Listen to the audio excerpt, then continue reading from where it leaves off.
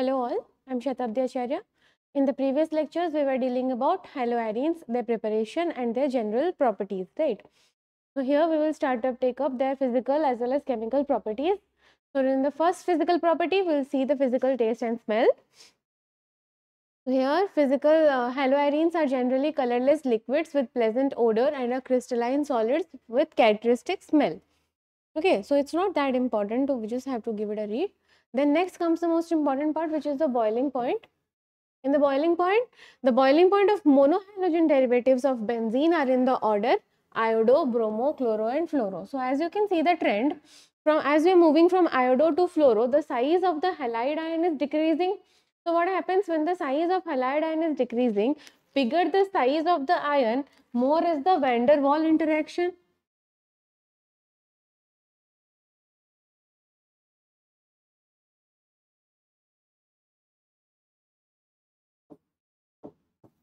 Bigger the size of the halogen group, more is the van der Waals interaction. So in case of fluorine, what happens? Due to very small size of fluorine, their van der Waals force of attraction between them or the London dispersion forces are very weak. So they can be easily separated out and hence their boiling points are low. But gradually as we move from fluorine to iodine, what happens? The size of the ions go on, or the size of the halogens go on increasing.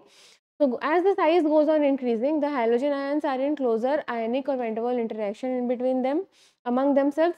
Therefore, gradually their boiling point increases.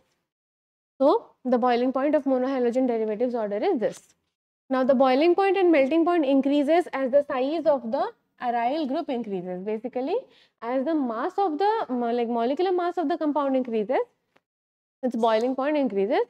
Because again the van der Waals or the interaction in between them is higher when the size is bigger or the surface area is bigger. Therefore, it's very difficult for them to get separated and hence their melting point is affected. Melting and boiling point, they are elevated. Next is melting point of para isomers are always higher than that of the ortho isomers, because in case of para isomer they fit into the crystal lattice better, or they're symmetrical, they're more majorly symmetrical. Because of their symmetrical nature, they fit into the crystal lattice properly, as a result of which separating them is very difficult. Or meta isomers, ortho and meta, as compared to them, the para one is higher, having the higher melting point. This is due to the reason that para isomers are more symmetrical and hence its molecules pack closely in the crystal lattice.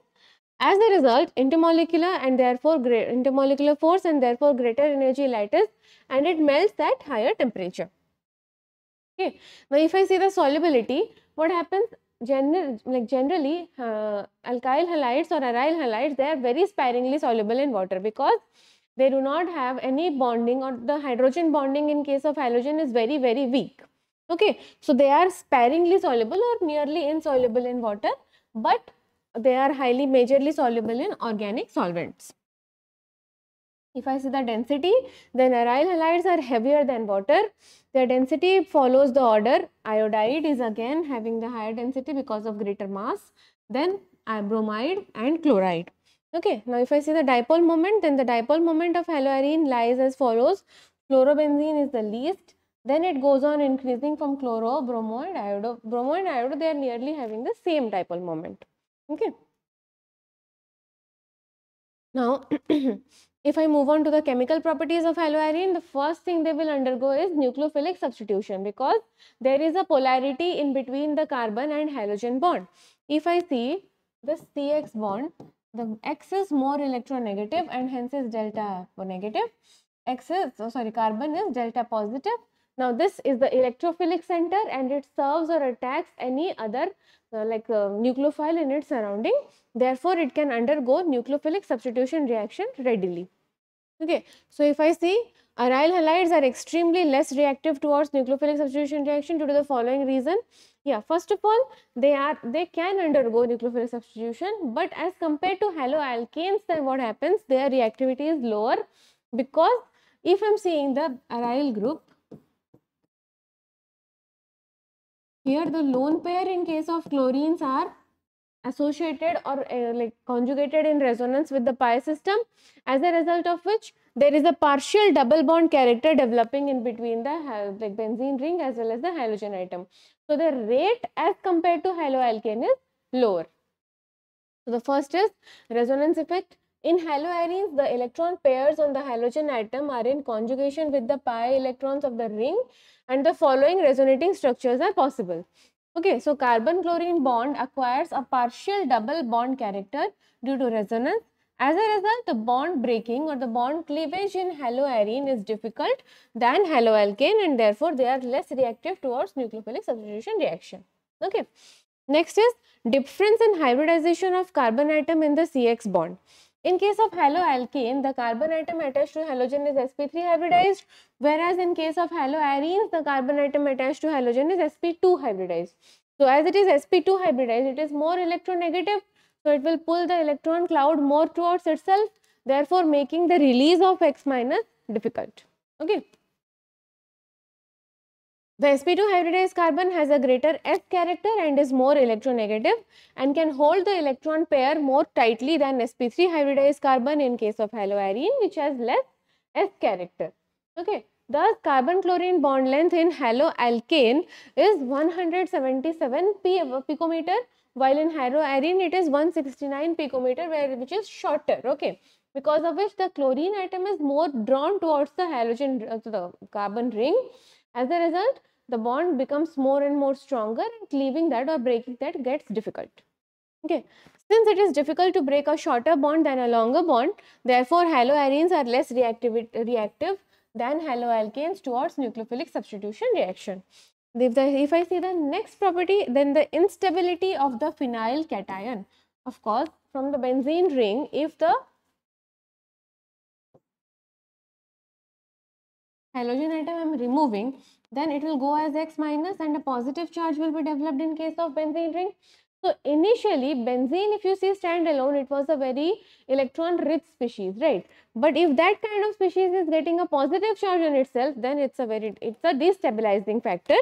So that's why the instability of phenyl cation is also one reason for which nucleophilic reactions are slower in this case. In case of haloarenes, the phenyl cation formed as a result of self-ionization will not be stabilized by resonance, and therefore SN1 mechanism is ruled out.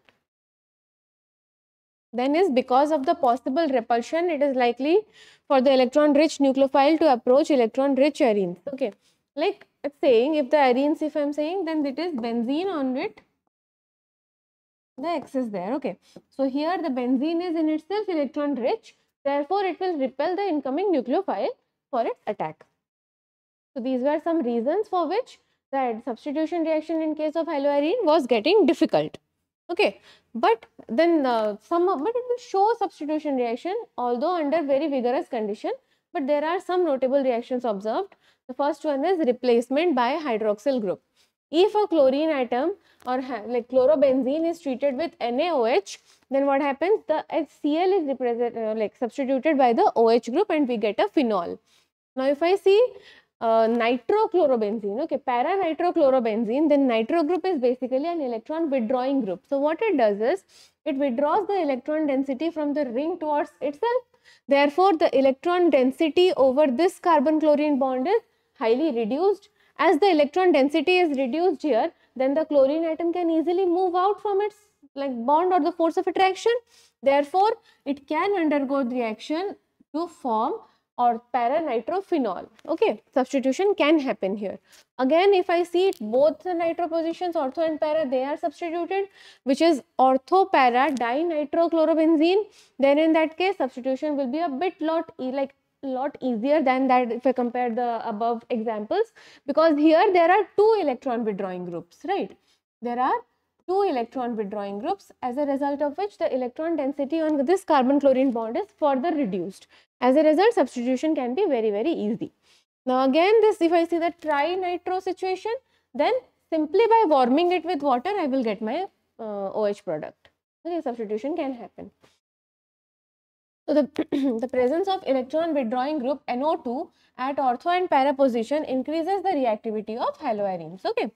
Next is electrophilic substitution. If I see, then what happens? Again, the lone pair in case of halogen, they are substituted or they are involved in resonance with the ring. Hence, there is a partial double bond character developing.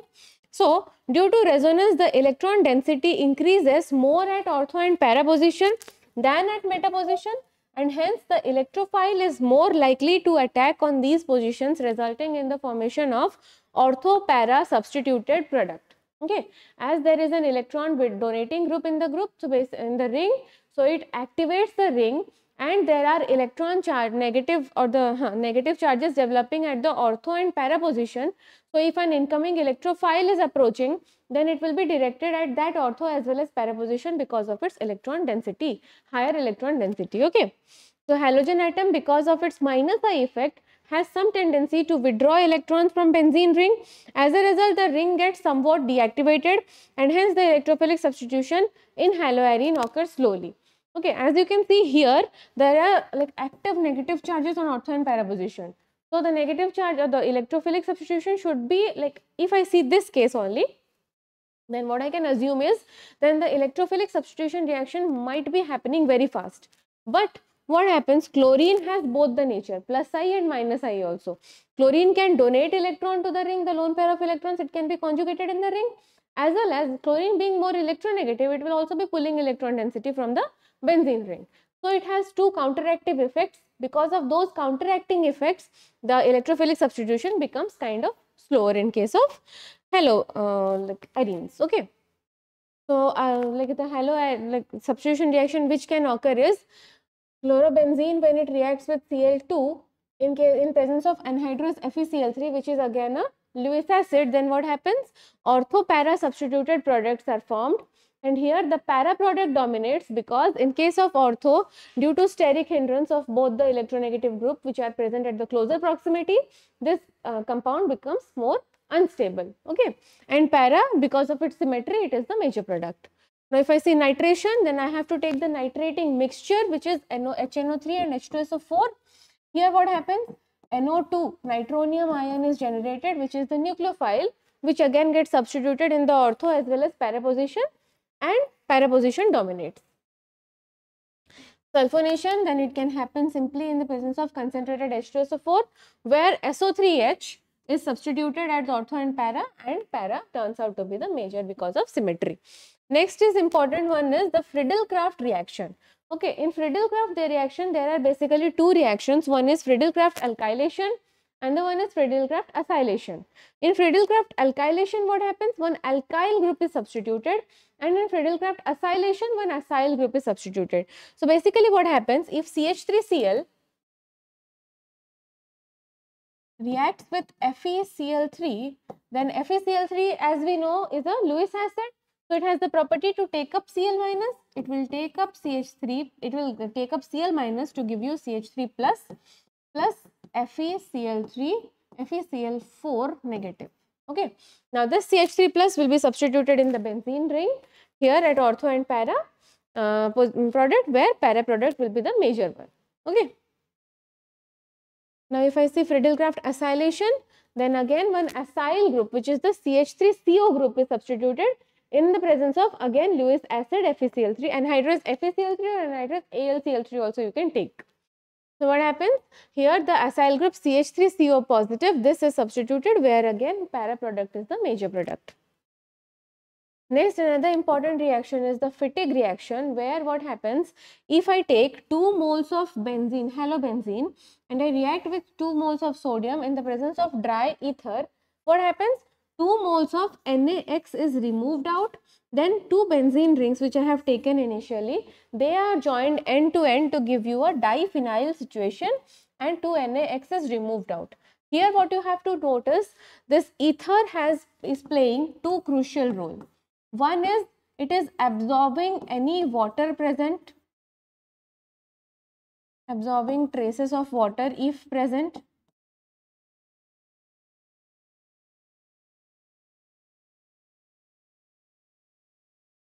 And the second is directing the forward reaction. So you might be thorough on how it has hygroscopic properties. So it will absorb any bit of water in the traces of water in the surrounding. But how does it direct the reaction in the forward direction? So see, here what happens? ether basically serves as an adsorbing medium where it will absorb all the NaX which is formed on its surface. As a result of which, what happened? The product side will be like, it will become lesser, the concentration on the product side will be lesser, and as per Le-Chatelier principle, the direction in which concentration is lower, the reaction will proceed to that direction. So as in the product side the concentrations are lower, so the reaction will basically proceed in the forward direction and more of our products will be obtained, like more of diphenyl will be obtained. Okay, so this was some of the chemical reactions. These are all the chemical reactions which haloarenes were showing in this video. I hope you understood the mechanism of the reactions. In the next class, we will be taking up another module. Till then, thank you so much for watching.